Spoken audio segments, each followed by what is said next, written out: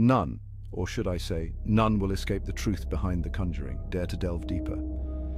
The Conjuring isn't just a Hollywood scarefest. It's based on the terrifying true story of the Perron family, a tale that has haunted many for decades. In the 1970s, the Perron family moved into an old farmhouse in Rhode Island, unaware of its dark past.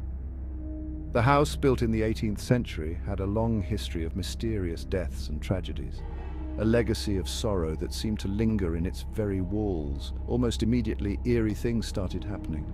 Objects moved on their own, whispers echoed through empty rooms, and the family felt an unshakable sense of dread. It was as if the house itself was alive, watching and waiting.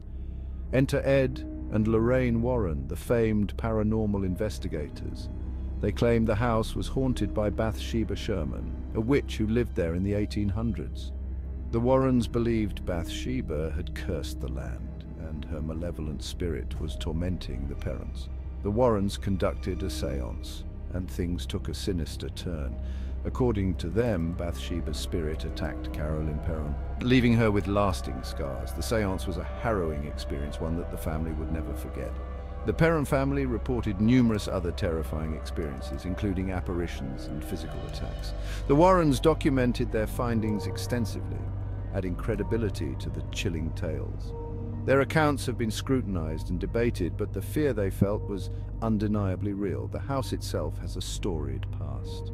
Before the Perrons, it was home to several families, many of whom experienced their own share of misfortune. There were reports of suicides, drownings, and even a murder. The land seemed cursed, a magnet for tragedy. Diaries and notes from previous occupants detail strange occurrences. Footsteps in the attic, ghostly figures in the hallways, and an overwhelming sense of being watched. These accounts paint a picture of a house steeped in paranormal activity long before the Perrons arrived. One of the most notable events was the appearance of a ghostly figure believed to be Bathsheba herself. Witnesses described her as a dark, shadowy presence, often seen lurking in the corners of rooms or at the foot of beds. So next time you watch The Conjuring, remember, sometimes real life is scarier than fiction.